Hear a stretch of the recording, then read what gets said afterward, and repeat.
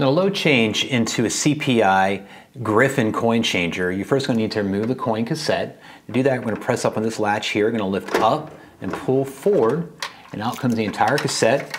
Now, the cassette is labeled at the bottom here about which coin tube is for which denomination. And at the top here, you can just load the coins directly into the top of the coin changer. I'm going to turn it around here to make it easier for you to see. And I'm going to grab a coin. We're just going to drop it into one of our tubes.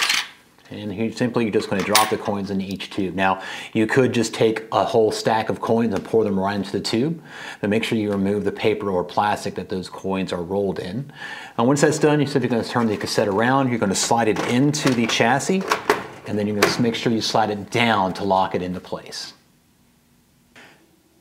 Now I'm going to show you how to remove a CPI Gryphon Coin Changer. Now again, this is a high-end coin changer.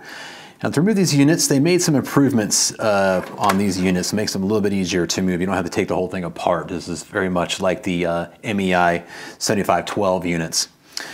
But to remove this, we only needed this little yellow latch right here. So first thing we do is I turn the power off the machine already. I'm going to disconnect the power cord. Top left-hand side of all coin changers is where you're going to find the power cord. Follow that away from the coin changer until you find its connection point, which is right here. And I'm just going to disconnect this. So this is the male side MDB plug to the coin changer, and this is the female side portion to the dollar bill acceptor of the MDB plug. Now with that detached, set that aside, and I'm going to go ahead and pop out the acceptor. You don't have to take the acceptor all the way out. You can actually pop it out, but to fold it down in order to get to these screws, if you need to loosen them, you're going to press down on the little yellow tab underneath the escrow lever here. So underneath, press that, and I'm going to push forward. Now this whole unit here folds down. Now I do have a ribbon cable located right here. So I'm going to detach that ribbon cable from the acceptor. Now once that ribbon cable is attached, I'm going to then swing this around. Now again, I've got this entire groove assembly I got to follow to get the acceptor out. So I have this piece right here that we got to follow. So if I go up and then pull forward, I can take out the acceptor.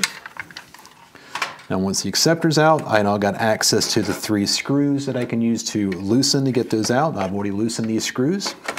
Now once they're loosened, you don't need to remove them, just loosen them. I'm then going to lift up, and out comes the entire chassis. Again, back of the coin changer, you can see the 1, 2, 3 mounting points that marry up to the 1, 2, 3 screw points on the machine. Put it back in, everything just done in reverse. Put this around, line up the coin changer to the screws, lock them in place. I'm going to grab that acceptor. I'm going to put that acceptor back in place here. So I'm going to find the groove points here, following the grooves. That can fold down. Now I'm going to plug the ribbon cable back into the acceptor. This is a key so you can't plug it in backwards. Got that in place, and once that's in place, I'm going to take my MDB power cable, move that over to the side. Now this particular one has got a special extra cable here that's meant to be used for CPI's own credit cards. So go ahead and get that tucked out of the way. With that folded in, lock that in place like that. Now that coin changer is now mounted. Now I find the power cable to the coin changer. So here's the male side. I go find the female side, the MDB plug going to dollar bill acceptor.